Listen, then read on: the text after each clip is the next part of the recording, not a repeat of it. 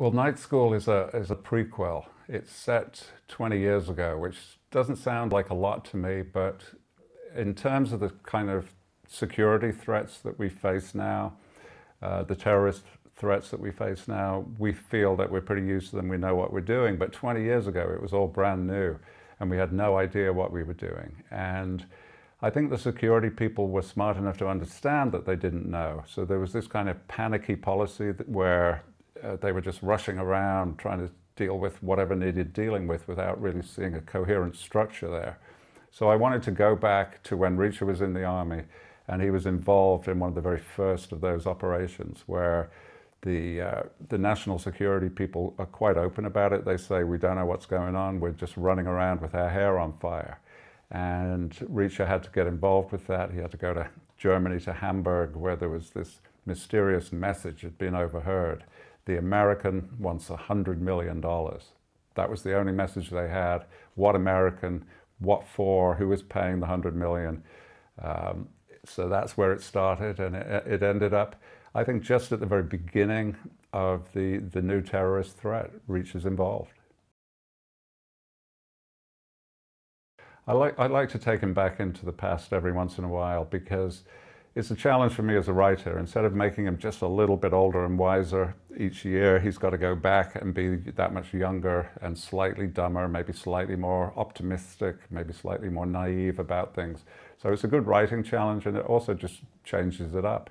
I like to think of him when he was inside the structure.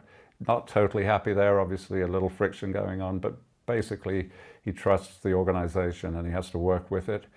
And it just gives a whole different canvas, really, a whole different style of storytelling and a whole different context for what's going on. He's not on his own, you know, he's part of a team.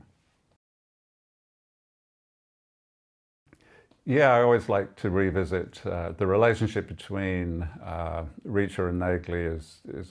There's so many classic pairings in crime fiction, you know, right back to Holmes and Watson, right up to the modern day stuff that's on television, Morse and Lewis and all that kind of thing. I love the pairing, and so yeah, it was fun to reintroduce her. But the thing about Nealey is you can't explain her too much. She's appealing because she's a mystery, so she just comes and goes, and I don't say much about her. I think we will never really understand why she is like she is. I think it would sort of puncture the mystique a bit if we understood why. I think, Reacher would love to change his lifestyle, except he can't. You know, that's his problem, that he just can't settle down. I think partly he would like to, but his tragedy is that he just can't. And the sort of women that he's attracted to are intelligent women. And because they're intelligent, they know it's not going to work. And so he usually has 3 or 4 days of fun and then it's over. So that's Reacher's problem. He's perpetually wandering, hoping to settle down, but he never will.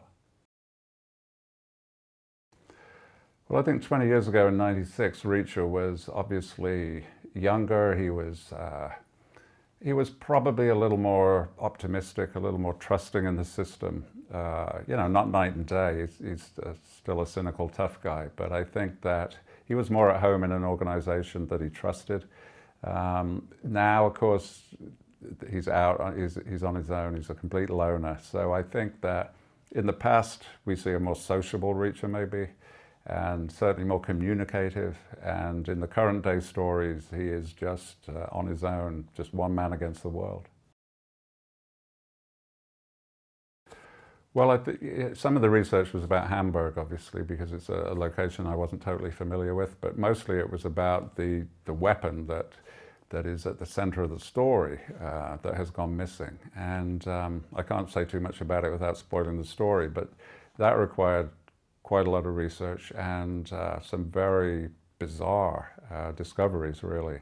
It's all true, and nobody's going to believe it, but believe me, it is. It's true.